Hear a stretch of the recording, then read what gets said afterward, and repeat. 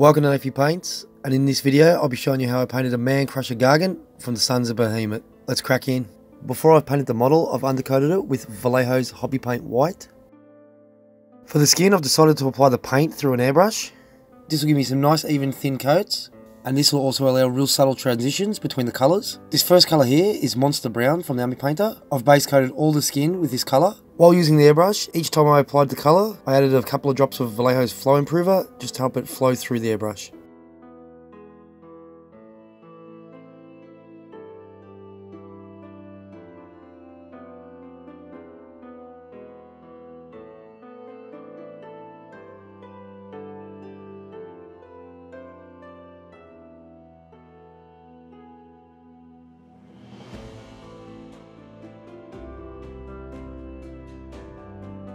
With the Monster Brown down, now I've gone over to Tan Flesh from the Army Painter.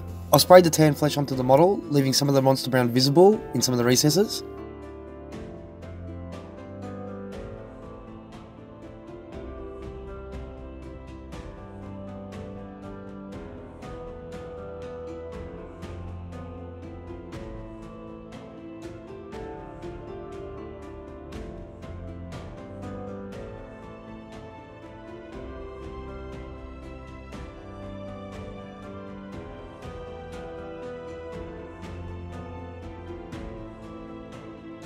With the tan flesh done, then I went over to Kobold Skin from the Army Painter. Again, same thing, sprayed it over the entire model, leaving some of the tan flesh visible.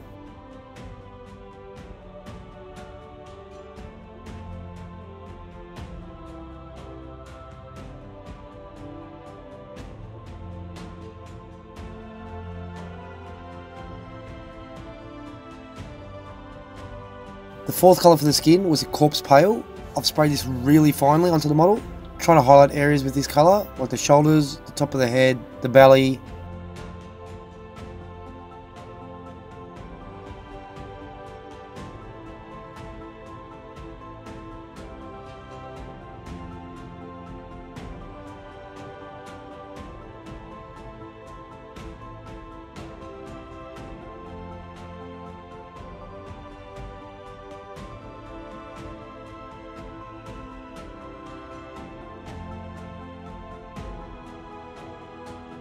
The last colour here is Corpse Pale mixed with Model Air White from Vallejo.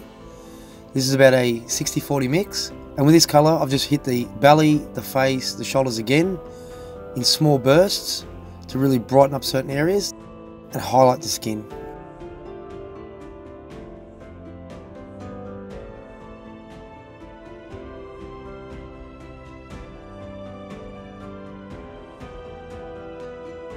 With all the skin base coats down, now it's time to block in all the other colours for the model.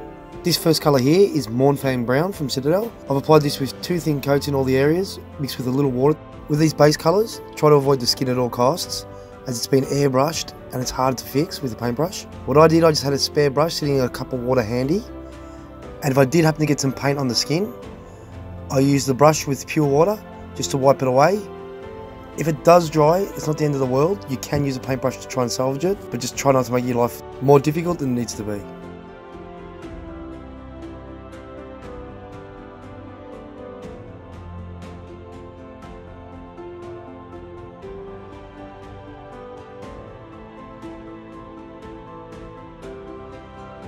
This colour here is Mephiston Red from Citadel. Like the Mournfang Brown, this is applied with 2 thin coats with a little water added to the paint. This is a really lovely red and goes on with really good coverage.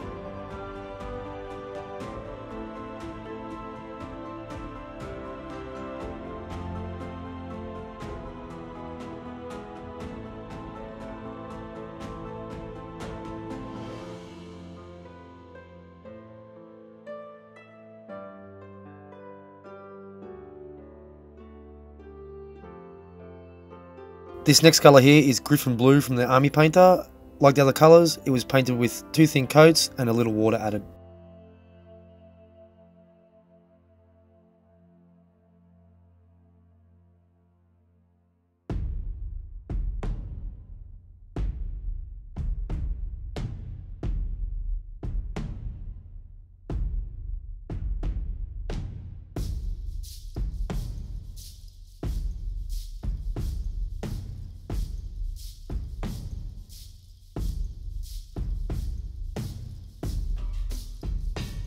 This is Khaki from Vallejo. This is from their game colour range. Like the other colours, this is 2 thin coats straight from the pot.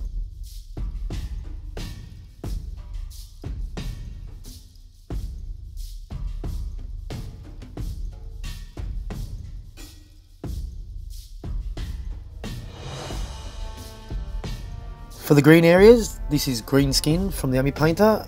This is applied with 2 thin coats and a little water.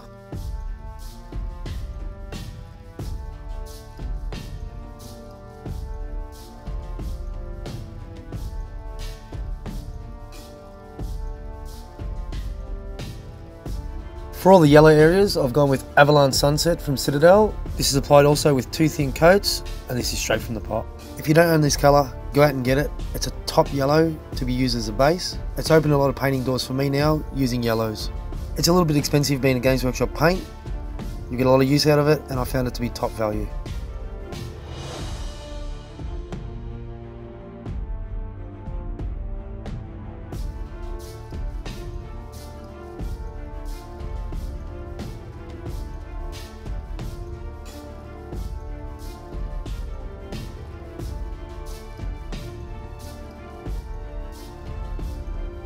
To paint the material tied around his leg, I've gone with Field Grey from the Army Painter. This was applied with 3 thin coats and a little water added to the paint.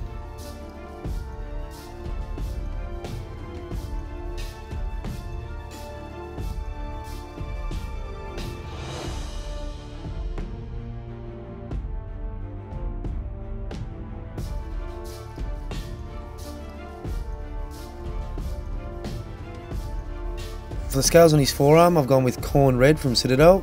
This is applied with 2 thin coats.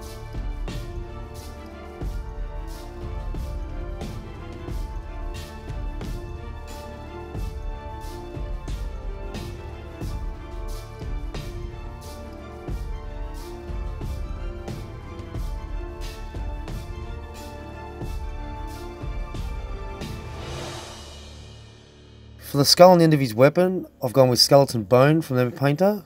This was painted with 2 thin coats with a little water added to the paint.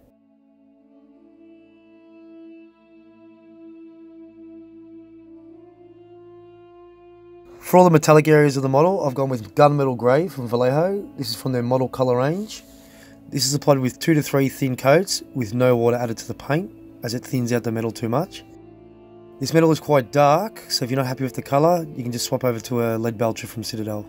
This was applied to the spikes of his weapon, his collar, the shield on his belt, and the armour piece on his forearm.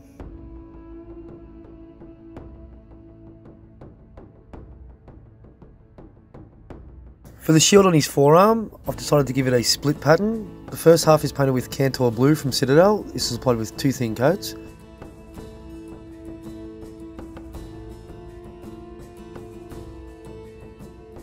The second is Corax White, also from Citadel. To paint the cross of his chest piece, this was also Corax White from the Citadel. And this was mixed with a little water in the paint just to help it flow.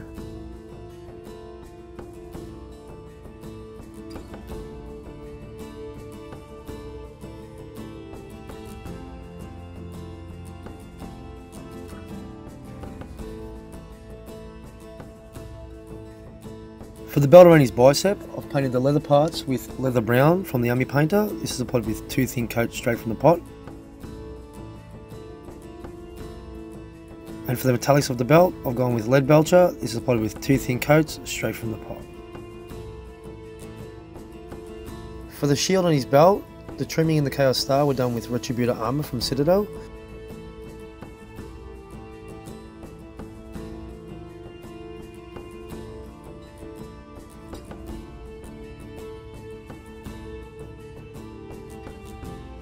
For the material on the forearm that wraps around his wrist, on back to the Mephiston Red. It also loops through the shield and over the top of the chest piece. Apply that carefully onto the material, try not to touch the other colours. If you do happen to touch the other colours, don't worry, you can just go back and repaint.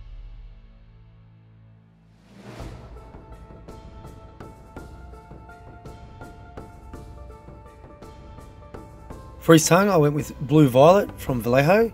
This was applied straight from the pot. I got away with 1 coat here. For the teeth, I've gone with a base coat of Celestra Grey from Citadel. This is applied straight from the pot with 2 thin coats.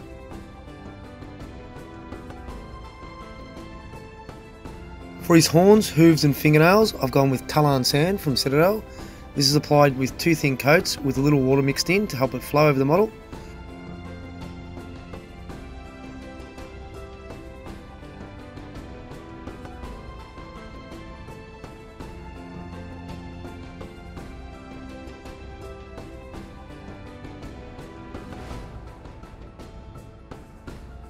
To paint his little human snack, I've gone with tanned flesh from the Army Painter.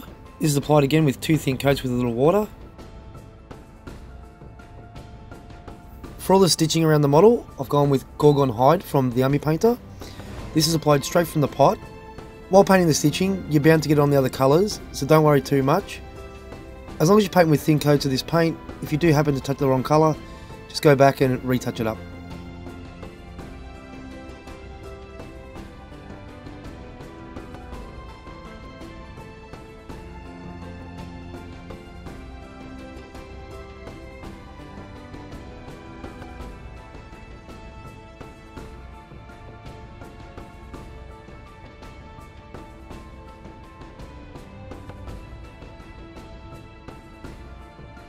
Back onto his lunch, I've decided to paint his pants with Monster Brown from the Army Painter and the shirt with Leather Brown also from the Army Painter. For his shoes, this is done with Abbadon Black from Citadel. This is 1 coat, and for the little belt around his waist, I've gone with Mournfang Brown again from Citadel, straight from the pot with 2 thin coats.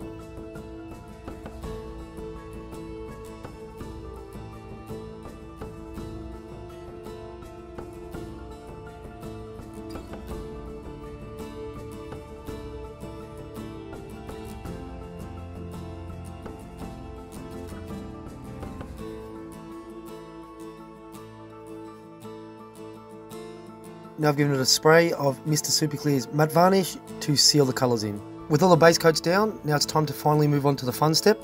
This will be the oil stage. This is my new love of painting. I'm really enjoying painting with oils. If you haven't noticed, most of the channel has a lot of oil paints involved. But anyways, this first colour here is a mix of Burnt Umber and Azo Yellow Deep, both from Van Gogh. I'd guess this is about a 70-30 mix of the 2 colours. I've put a little bit of white spirit into the paint. The consistency I'm going for here is like a watery sort of consistency, but that will hold the paint and the pigment in it. With this mix, I've laid the giant down, and using a toothpick, I'm going to apply the paint to the brush, wipe a lot of it off, so I've just got a little bit left, place the brush over the model, and just use the toothpick to flick on the paint onto the model. I'm trying to form dots here to make it look like freckles and like skin damage from sun. You're going to get this everywhere. It's really unavoidable unless you mask it off.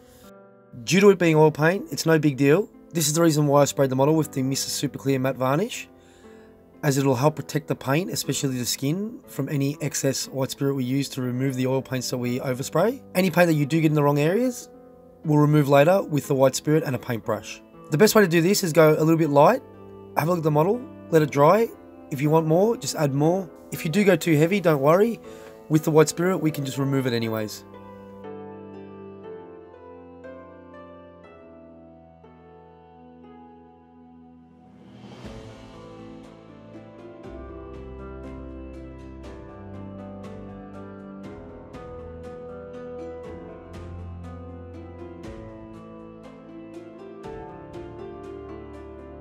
Once I was happy with the amount I flicked onto the model, now just using a clean brush with pure white spirit on it.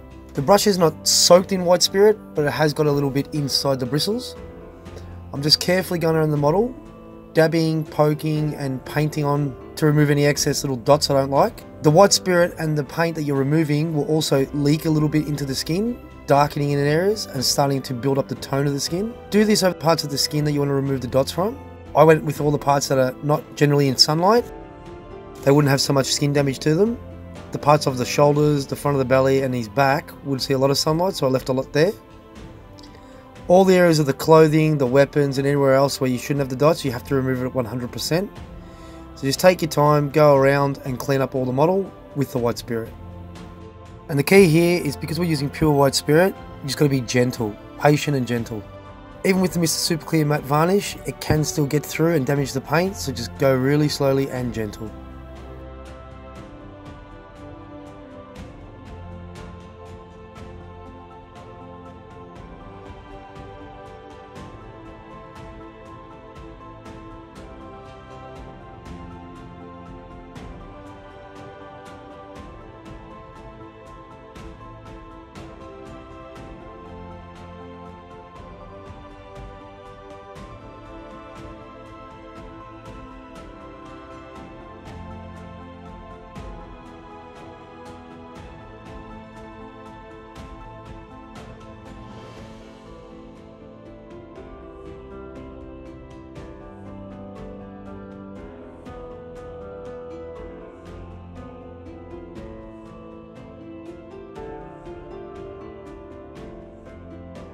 Once I was happy with the amount of paint I removed, I hit the model with a hairdryer on low setting.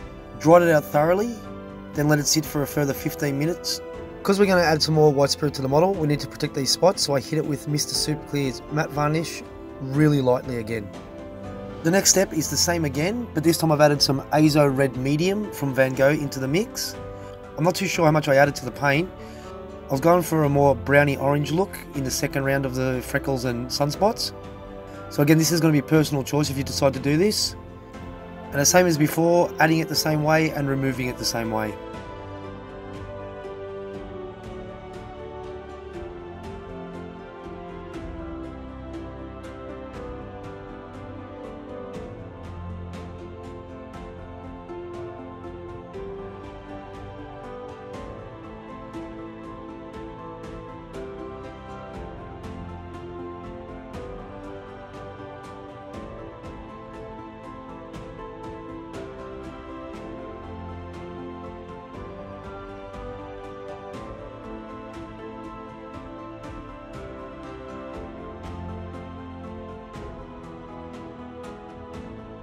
I've sealed that again with Mr. Super Clear's matte varnish. Now I'm happy with the sun damage and freckles I've achieved. I made myself two mixes here. The first mix is Azo Red Medium mixed with white spirit. It's a really watery mix, and this is just a pure red. And the second mix is the Azo Red Medium mixed with Ultramarine from Van Gogh. This is going to be a nice purple colour. I've made these washes almost like a glaze. They're very thin. And I simply just work them into the cracks and crevices and around the parts of the skin that I want to darken up. So first I go with the red. In some spots 2, 3, 4 times, just depending on how red or bright I want it. And then the same thing with the purple. Just running it onto the cracks and crevices, trying to darken up the skin, going back and forward. If you go too dark with a certain colour, or you're not happy with the position of it, you can just run a pure white spirit again and remove it like we did earlier. With this part of the model, I really can't tell you how I painted it exactly. Certain times I just add some more of one colour, then take away another. Let it dry, have a look, and again add or remove either of the colours. I kept doing this until I was happy with the final colour of the skin.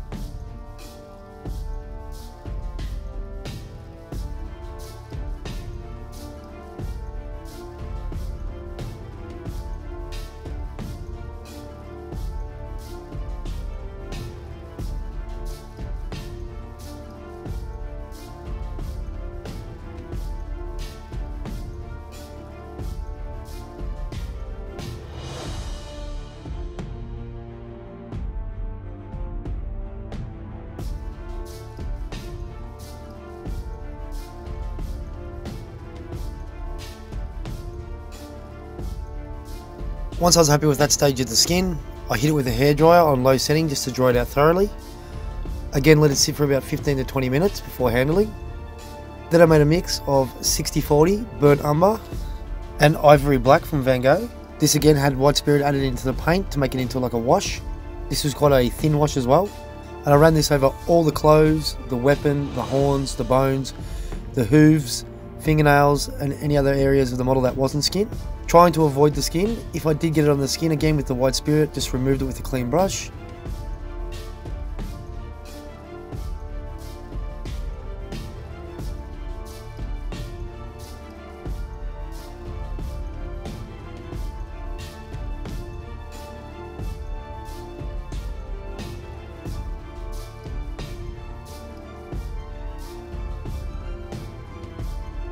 To remove the excess paint around the clothes and from the rest of the model, I used a paintbrush and a Q-tip.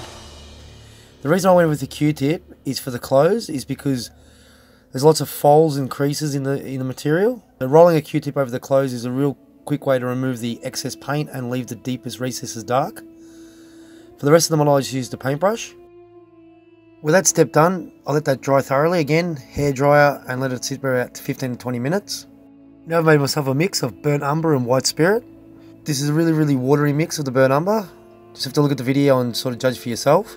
But it's almost just like a dirty water more than a paint. And I've run this onto all the cracks and crevices of the skin, in his fat folds, elbow joints, under his armpits, any of his cracks of his face, and anywhere else in the skin where I can see some detail to run this wash into.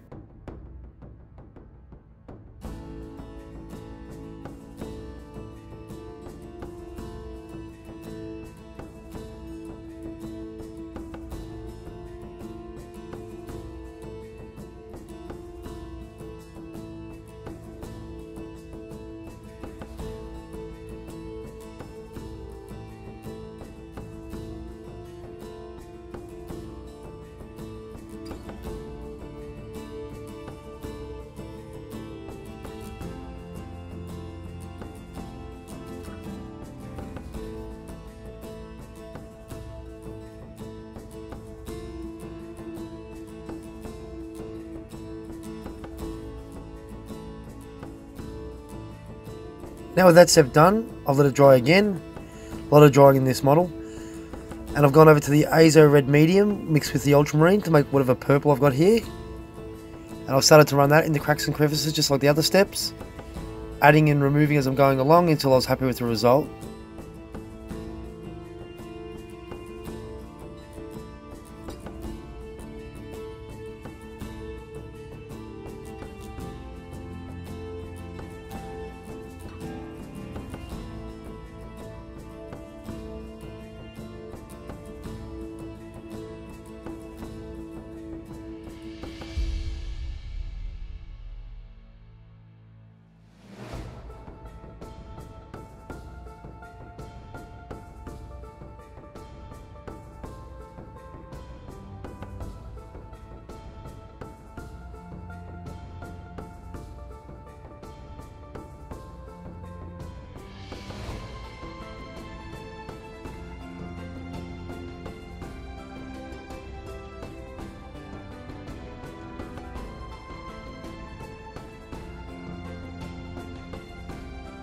With that step done, I've hit it with the hairdryer again and let it sit for about 15-20 minutes until it was bone dry. Now it's time to move on to the face. With this growth on his face, I imagine it being some sort of chaos mutation. So I've decided to go with Tesseract Glow from Citadel. I've painted this straight from the pot and ran the Tesseract Glow into all the cracks and crevices of this sort of chaosy growth.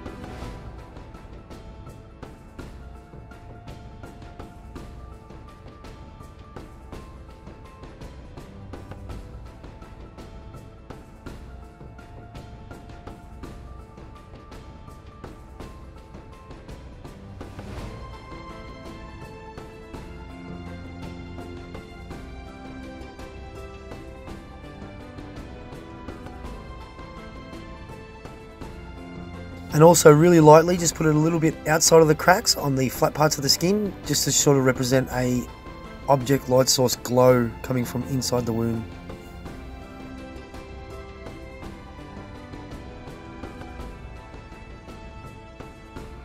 Once Tesseract Glow had dried, I then got the Model Air White from Vallejo and ran that straight from the pot into the cracks and crevices of the face.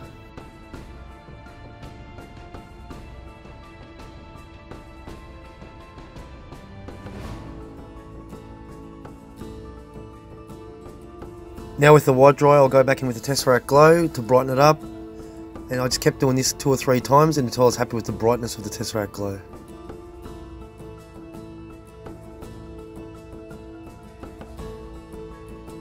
And the armour plating on his wrist, this was done the same way as the face with the Tesseract Glow in white, going back and forward until I was happy with the result.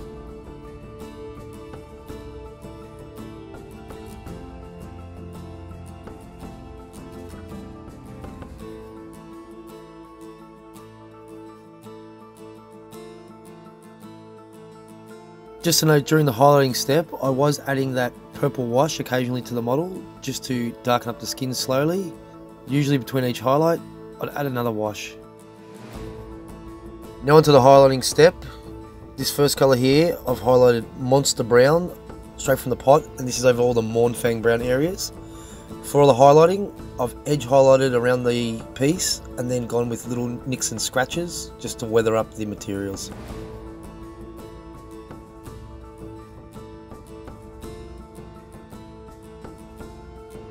For all the greenskin areas, I've highlighted those with Goblin Green from the Army Painter. This was painted straight from the pot.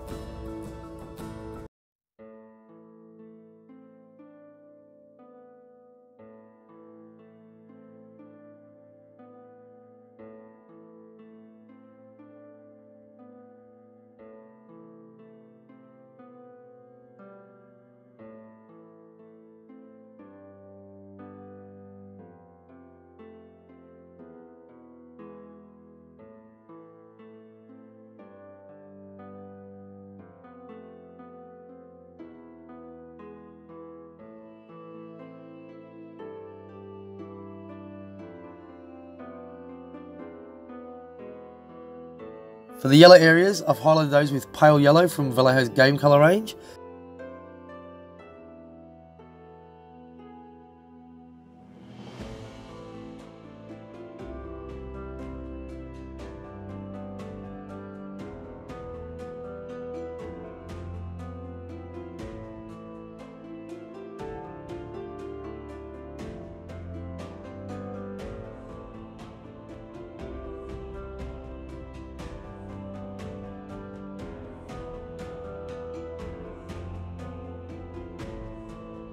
For all the red areas, I mixed in a little bit of white into the Mephiston Red, just to make it a little bit more pinkish, and highlight all the red areas with this colour.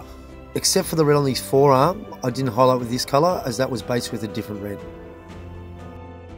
For this wrapping around his left leg, this is the Field Grey, and it's the only part of the model with the Field Grey on it. I mixed in a little bit of white into the paint just to line up the actual base Field Grey, and highlight it with this colour.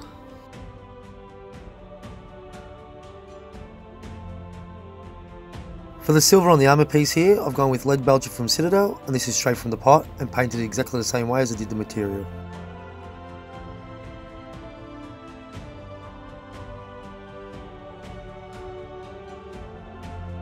For all the khaki parts, I just highlighted those with the khaki.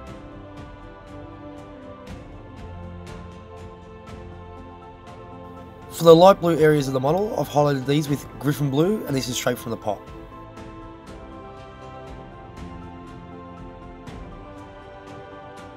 For the tree stump part of his weapon, I've highlighted this with Leather Brown from the Army Painter. Once that was done, I then went over the highlights again with a Monster Brown, also from the Army Painter, just to lighten it up a little bit. When highlighting with the Monster Brown, I highlighted a lot less of the area. For the darker metal around the model, I highlighted the silver parts with Leadbelcher from Citadel. And for the gold areas, I highlighted this with Retributor Armor, also from Citadel, and this is straight from the pot.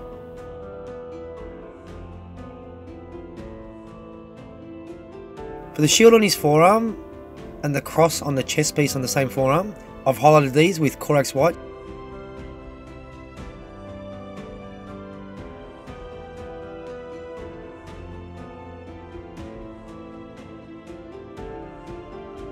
For the blue half of the shield, I've highlighted this with Griffon Blue from the Army Painter.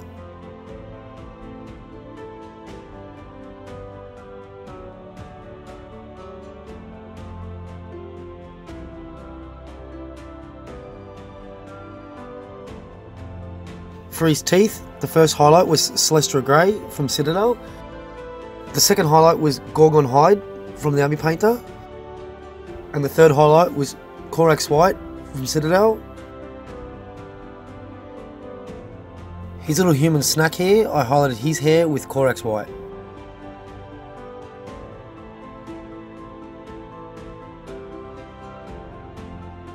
For the giant's eyeball, the little human's eyes, and the little human's teeth, I painted all these with Corax White.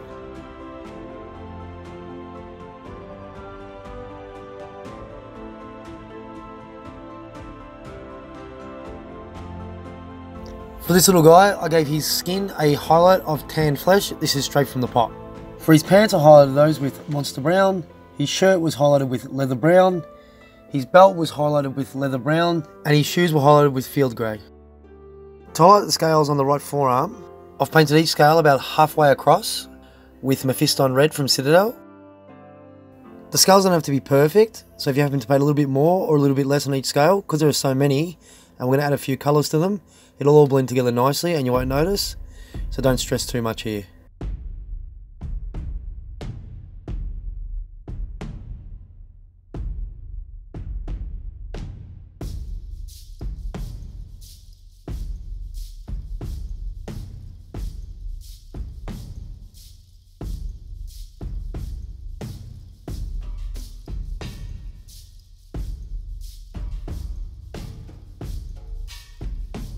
For the second highlight, I've made a mix of 80/20 Mephiston Red and Squig Orange, both from Citadel.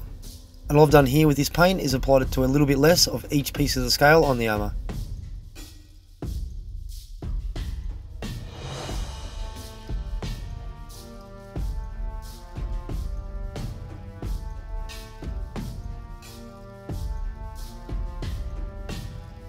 The third and final highlight of the scales, I've added a little bit more Squig Orange to the paint and just repeated the process, just painting a little bit less of each scale again.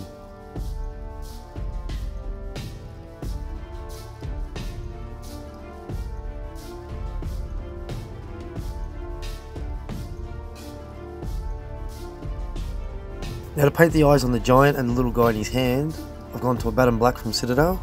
Painting in eyes is always difficult, just take your time. If you muck up, just repaint the white and go again. The way I do the eyeball is to drag the paint from top to bottom, covering the entire eye like a line. If it's a big eye like this giant's got, I've put a dot of white on each end of the eye just to shorten it and to stop it from looking like just a line and more of an eyeball.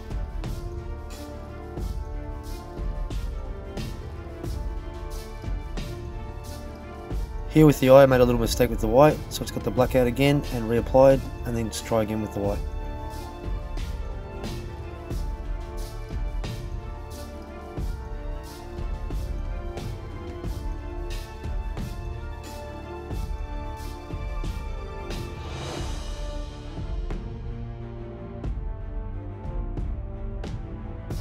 For his hooves, fingernails, horns and weapon, I've highlighted these with Khaki from Vallejo, really carefully painting straight lines on the hooves, horns and fingernails. Once I was happy with the straight lines I painted, I put little nicks and lines across those just to show wear and tear and aging to the materials.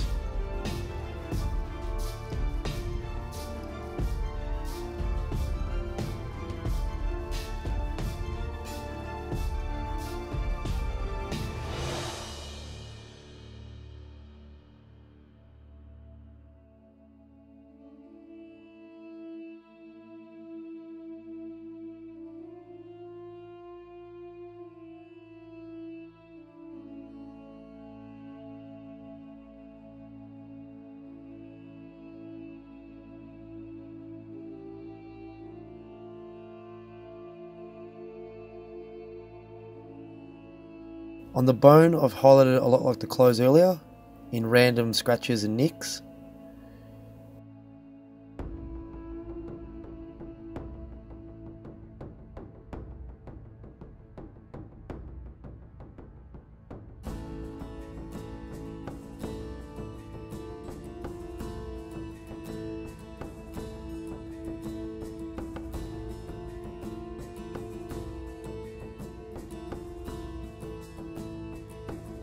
The final step of painting is to give the hooves, horns, fingernails and weapon a coat of Agrax Earthshade.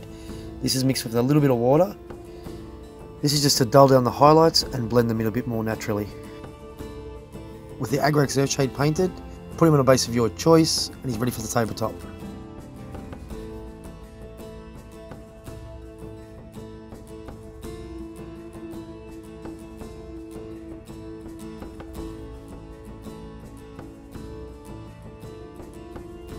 And here he is, ready to smash and stomp his way across the mortal realms.